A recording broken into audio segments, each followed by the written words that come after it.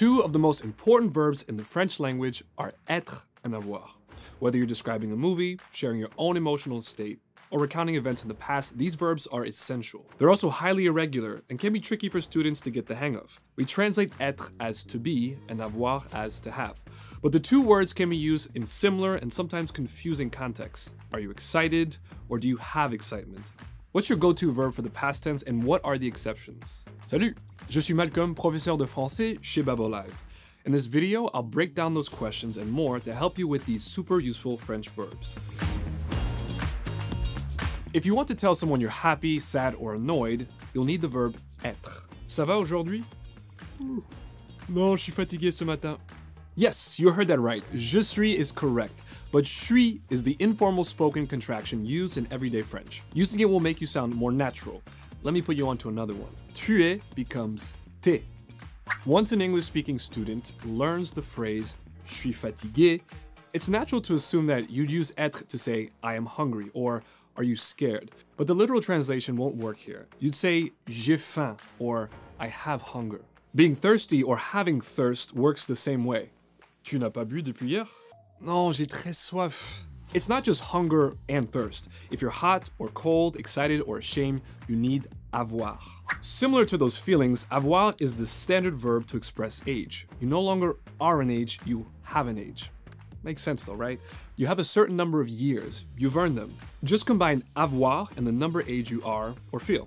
Non, vraiment, tu as quel âge? Je vous jure, j'ai 23 ans.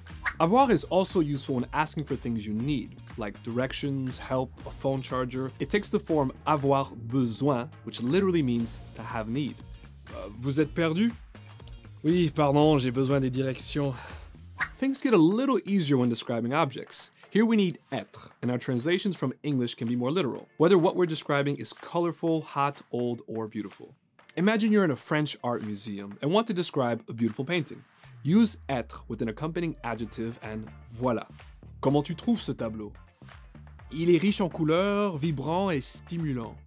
For most of the past tense verbs in French, you'll be using avoir plus the past participle. Remember, you conjugate avoir, but the past participle stays the same, even with different subjects. Tu as vu le nouveau film hier? Non, hier j'ai acheté de nouveaux vêtements au centre commercial.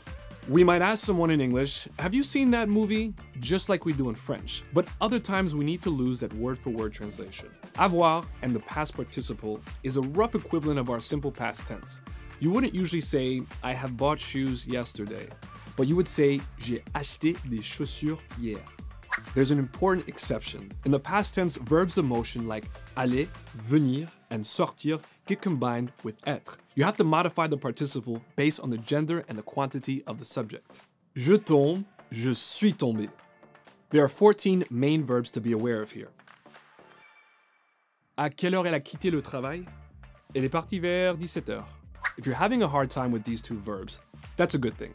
That means that you're starting to notice the differences between translating your language word for word and actually communicating in French. The best thing you can do to get comfortable is to just keep practicing until it becomes a reflex. But you can also rewatch this video when you want a little refresher.